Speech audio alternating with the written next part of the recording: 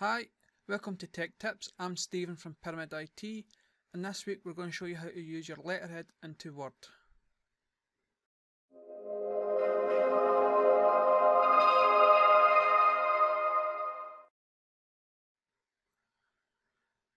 The first method I'm going to show you is to insert it as an image. So you go to Insert at the top, Pictures, select your letterhead. The ideal dimensions for this are 795 by 1124. That's the size of an A4 page. When it goes in, it is restrained by the margins of the page. So you need to go at the top here, make sure you get the wee moving arrows and drag this one to the left and do the same for the right hand margin. And again, you'll need to do it for both the top and bottom margins. Once you've done that, you'll probably need to rescale the image, so just drag that corner to the bottom corner, and there you have the image in the back of Word.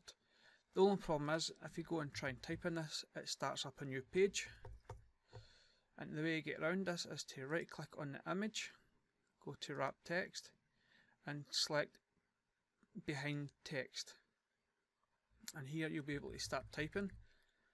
If, like me, you've got a large banner at the top, you'll just need to press enter a few times to get to the right area so you can start typing.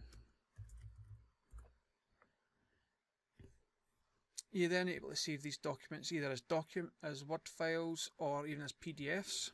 And here's a PDF I had earlier on. Scale this to 100%. And this is what it looks like in someone else's computer and you can start typing down here.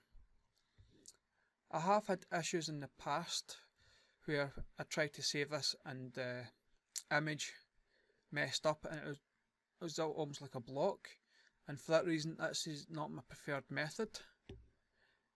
Instead, I prefer to insert it as a watermark, and to do that we go to Design. First of all, I'm actually going to change my margins here because I know for a fact, because of that big large banner, I need to move that down further. Go to Watermark, Custom Watermark, select Picture. From here you'll say you want to browse from a file, select your image again and click Insert. Here's the important part: you don't want it to be washed out, you want it to be a normal colour. And the scale you want to be 100%. Assuming you've got the right dimensions, this will make it a full page. Hit OK. Because I've moved my borders, I need to drag this up a wee bit. Just double click and then drag it up and close the header and footer. And you'll see it all here. I know this shows has been washed out, but if we see this and go to File, Save As, Browse, and we'll go to here,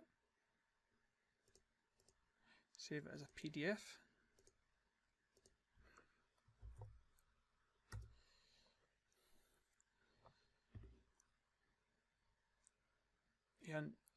And if you open this PDF, you'll see the background is full colour and not faded out as it shows in the document.